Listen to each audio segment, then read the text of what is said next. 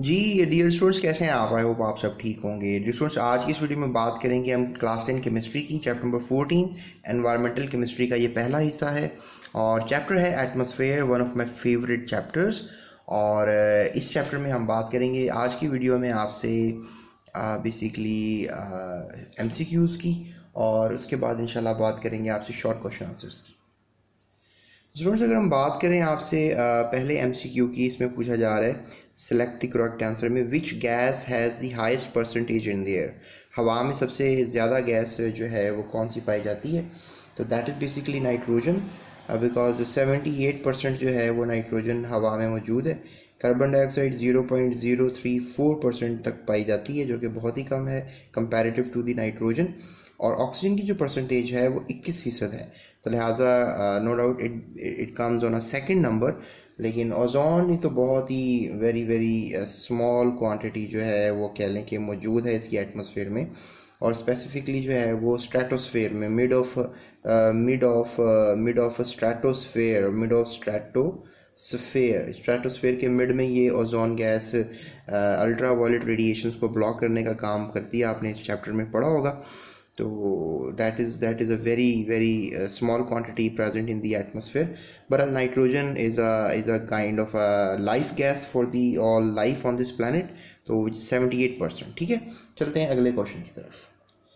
Students, अगला question किया जा रहा है lowest temperature in stratosphere is.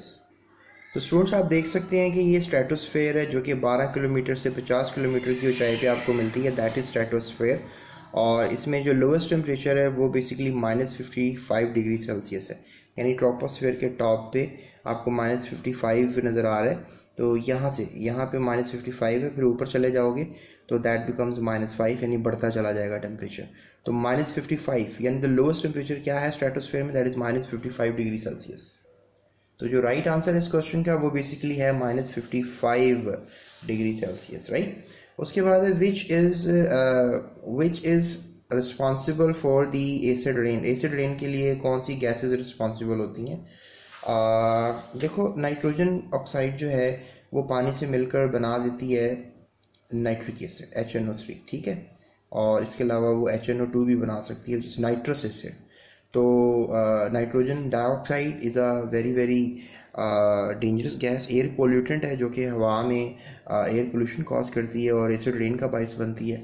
Same case जो है सल्फर डाइऑक्साइड का भी है, ये भी पानी से मिलकर H2SO3 और H2SO4 यानी सल्फ्यूरिक एसिड और सल्फरस एसिड ये बना देती है, जिस वजह से क्या होता है कि हवा में जो है इसकी ज़्यादा मौजूदगी एसिड रेन का बायस बनती है।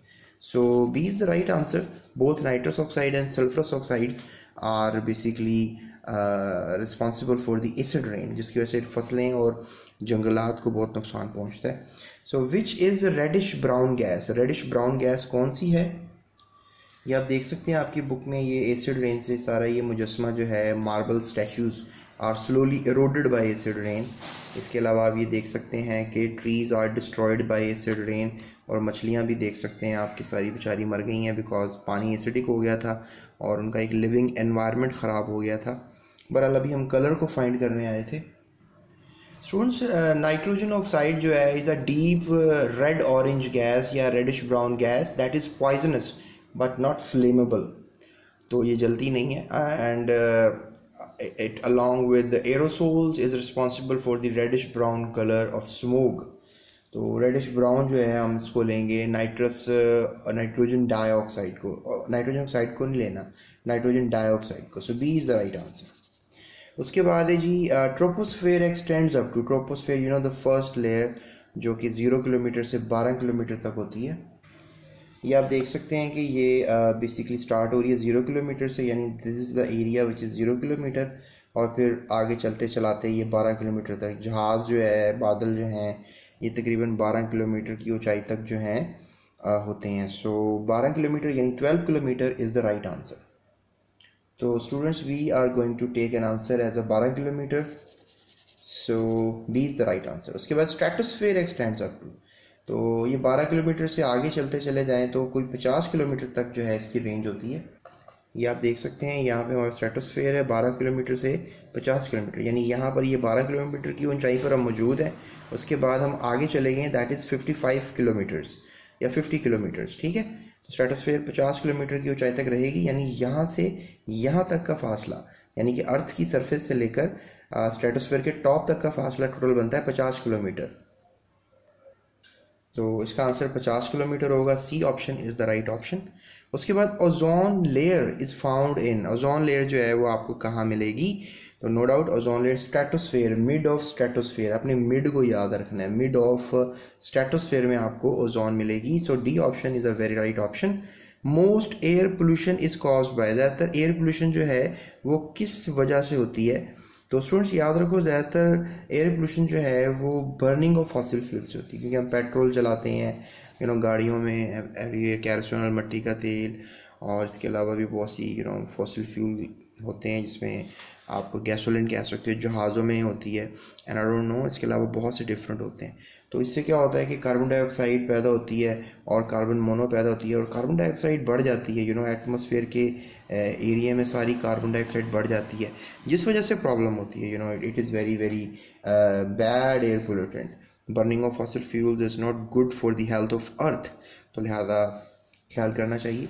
उसके बाद नेक्स्ट अभी देखें, आप देख भी रहे हैं कि इसका हल ये हो रहा है कि जो गाड़ी है ना, मोटरसाइकिलें वगैरह या कोई कार वगैरह, टेस्ला कंपनी का सुना होगा आपने, इलॉन मस्क के बारे में, तो वो बैटरी वाली गाड़ियां बना रहे हैं, मतलब पेट्रोल से बिल्कुल ही जान छुड़ा रहे हैं, क्योंकि we don't want to increase carbon dioxide on this planet. इससे ये होगा कि सारा जो अर्थ है उसका टेम्परेचर बढ़ जाएगा, तो यहाँ पर रहना मुहाल हो जाएगा। इसलिए अर्थली वेदर पैटर्न्स में चेंजिंग आ रही हैं, तो इसीलिए अब फॉसिल फ्यूल्स की बर्निंग पे तो बिल्कुल ही पाबंदी लगाई जा रही है। आने वाले वक्त में ही बिल्कुल ही पाबंद हो जाएंगे, हम नहीं जला सकेंगे। Which layer is closest to the अर्थ, तो सबसे पहली लेयर जो है वो ट्रोपोस्फेयर है, तो इसलिए मैं ट्रोपोस्फेयर बी ऑप्शन पे जल्दी से आपको जवाब बताऊंगा कि ये क्लोजेस्ट है, और इसकी रेंज मैंने अभी आपको बताई थी 0 किलोमीटर से लेकर 12 किलोमीटर तक। उसके बाद students we are moving towards the last part of this MCQ, the outer most layer of the earth atmosphere. देखो हमारे पास अगर ये ज़मीन है तो ये हमारे पास इसकी पहली लेयर है, फिर ये हमारे पास दूसरी लेयर है, फिर ये हमारे पास तीसरी लेयर है, और फिर ये हमारे पास अब चौथी लेयर है, ठीक है। तो अब ये तो इसकी तो एक्सटेंशन बहुत ज़्यादा ही है, सो यही आउटर मोस्ट लेयर है, और नो डाउट आप सही सोच रहे हो, दैट इज़ थर्मोस्फेयर।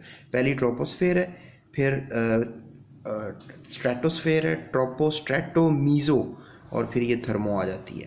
तो डी ऑप्शन को मैं लेके चलूँगा, सो D option is going to be the very right answer for this question. उसके बाद शॉर्ट क्वेश्चंस आपने करने हैं मेरे साथ, तो short questions are so important, ये भी मैं आपको करवाऊँगा, and you can have a journey of short questions with me. Notes वगैरह डिस्क्रिप्शन में आपको मिल जाएंगे, तो आप नोट्स वगैरह से भी तैयारी कर सकते हो, GS अकेडमी यूट्यूब चैनल के नोट्स डाउनलोड कर सकते हो।